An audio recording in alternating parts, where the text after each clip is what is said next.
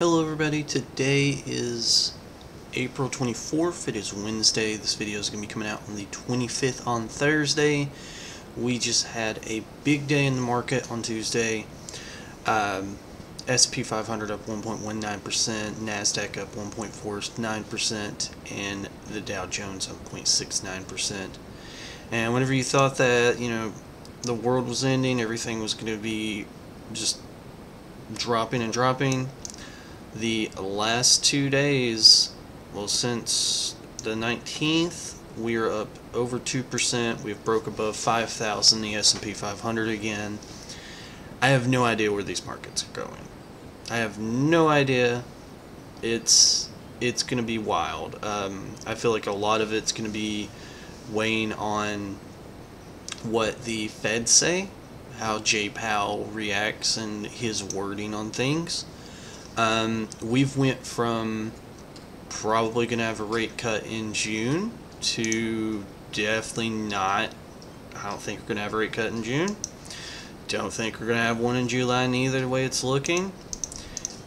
Maybe September, but honestly, even that's kind of a toss-up now. We're an inflation report away from it being hot, and I could see that pushed out to November. And honestly, the way things are looking, it wouldn't surprise me if we didn't get a rate cut this year. Inflation staying hot and higher for longer, for even longer, may be a reality. So there is some things going on in the markets. MSCI down over 13% on their earnings report. Now let's go ahead and take a look at that real quick. I didn't think it was a terrible earnings for it to warrant that big of a drop. So yeah, dropped over 13% on their earnings. Revenue missed barely, beat on EPS. But yeah, that's a big drop, and for something that I liked. Off its high, it's down 26.20%. That is crazy to me. The other one, S&P Global, is another one that's very similar, down over 10%. But yeah, MSCI hit very, very hard on a slight earnings miss. And does that open the door for an opportunity? That's up for you to decide. Do your own research and stuff for that. But if I owned individual stocks, I would definitely be not upset at this. But speaking of things that missed on their earnings and their revenue, Tesla missed on both.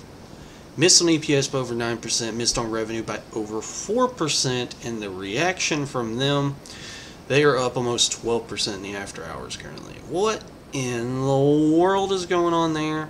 I don't know if it's just where it's been beat down so much. It was down, what was it, 42% at one point year to date. Still down 41%. Look over the last year. They had a peak here. Let's see here. I'm gonna find it. Yeah, I think it's peak 293. They're down over 50% off their high. So I don't know if this was just beaten up to the point of like it's gonna pop back up or what, but that's just, I'm a little lost on that one. You miss on everything, but you still go up. And then they had the big Cybertruck recall. A lot of things don't make sense of that, but I own individual ETFs. I'm an ETF investor now. Of course, I'll do individual research on holdings and stuff so I can make videos and things for you. I just enjoy that. I like the interaction in the YouTubes. But what am I going to be doing? What exactly am I doing with my portfolio? So we'll take a look here year to date. Year to date, we're at 6.49%. S&P 500, 6.91%. I think with this setup that I currently have, I am going to beat the market reliably year in and year out. So 34% is in core ETFs, 33% is in dividend ETFs, and 33% is in growth ETFs in my core section. 50-50 split between VTI and VOO. That is how we are rocking that one. The dividend ETFs is just VYM. Chose VYM over SCHD. I like the holdings and the more diversity with VYM, and I don't think SCHD is going to have that big dividend growth going forward. I think they're more focused on stability than growth, so that's a big reason why I went with VYM there. And for growth ETFs, we got VUG, the Vanguard Growth, and VGT, the Vanguard Information and Technology. Again, 50-50 split between those. I am going to be getting paid on Friday. I'm probably just going to do let M1 Finance do its thing with the pie separations. I'm probably going to put a little bit in on Friday, see what the markets do, and then the next Friday, if I see that they're still down a little bit, I might put some more in, and just DCA through things. That's my intentions. That's how I'm going to be doing everything going forward.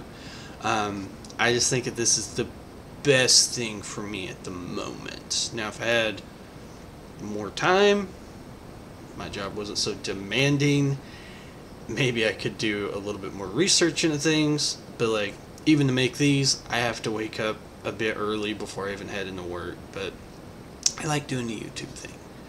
But yeah, going forward, probably just going to do a nice little DCA into my portfolio here and there, multiple times every 2 weeks, and just see what the markets do. See what Jay Powell says. I think the meeting's coming up in 7 days. There is 98.1% chance that rates stay the same. So that's pretty much guaranteed, written in stone, that the rates are going to absolutely stay the same. The markets, I think, are still just going to be crazy all over the place, parabolic. Let's see what things are looking at in the after hours right now. Up just a smidge, not too much. But yeah, that's just a quick little video. Hope that everyone's doing well. Let me know down below if yins are buying anything, what yins are doing, like to talk to yins.